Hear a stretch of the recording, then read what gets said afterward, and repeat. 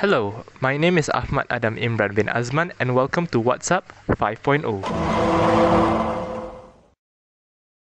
Today I would like to talk about the time I competed in Viper 100. For those of you who don't know what Viper 100 is, it was a competition that was held in Malaysia last year based on the very popular Korean Netflix show called Physical 100. So about the competition, it involved all the contestants, myself including, having to tackle 5 obstacles that were presented to us while trying to collect as many points as possible. The way that we collected the points was by either 1. Lasting as long as possible on the obstacle, or 2. By finishing the obstacle as fast as possible. Alright, so the first obstacle was called Hang Tough. As the name would suggest, it involved us hanging from a bar that was already placed there for us, and the longer you hung, the more points you would get. So there I was, hanging from the bar, completely zoned in.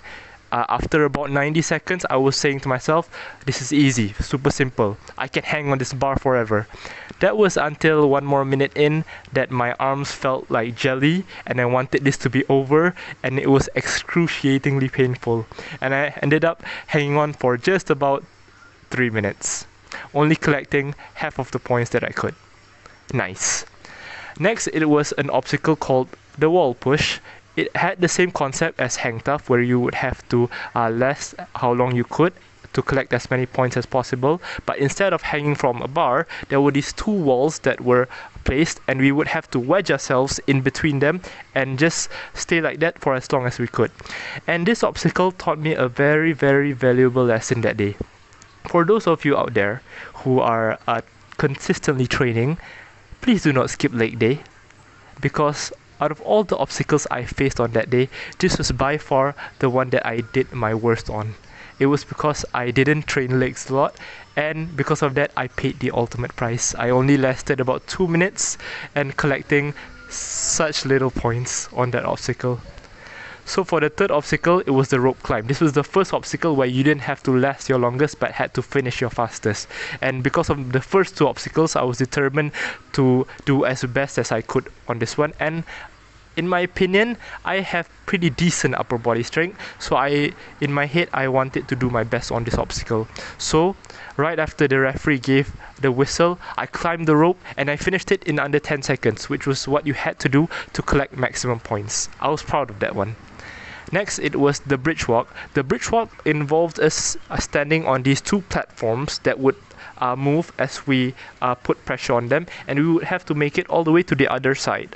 The faster you do that, the more points you would garner from this obstacle. And again, I managed to collect maximum points as I finished it under the necessary time. And lastly, it was the obstacle that caused me my most pain, which was called the death grip. It involved you holding a very, very slim piece of rope that was connected to 30 kilograms of, I guess, weighted bags. That's what they would call them, and you would just have to hold on. To get maximum points, you would have to hold on for 5 minutes without the bag dropping, and just through, I guess, my own strength and sheer willpower, I managed to hold on for 4 minutes. But after that, I was gone, and also my hands were very painful and quite blistered.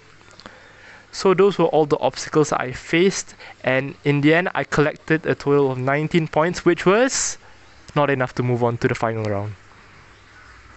Yeah, I was a bit sad, but in the end it taught me a valuable lesson to always keep my health at a very good place, and in the end it inspired me to train more.